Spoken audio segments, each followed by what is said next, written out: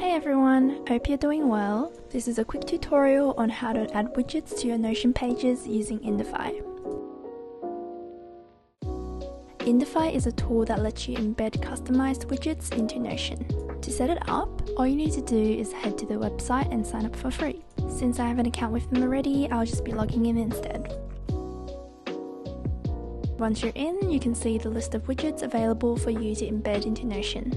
Taking one of my Notion dashboards as an example, I've got widgets for the clock, the weather, a live progress bar, and a calendar. So in this video, I'll do a walkthrough on how to get the weather widget as an example.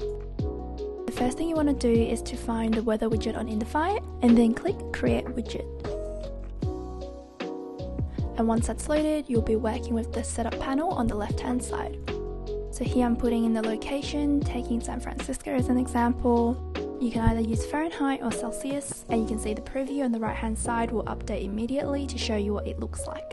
You can also change the number of days that you want your weather forecast to show, and there are also some extra fields that you can upgrade to unlock. However, the basic version is enough for me, so I won't be going to those ones here. So down here in the style section, you can do things like changing text colors, animating icons, or changing the background color of the widget itself. So I'm just having a little play around here to find a style that I like. Once I'm happy with my widget in the preview, I'll just copy the embed link on the bottom left. Next, we head back to Notion.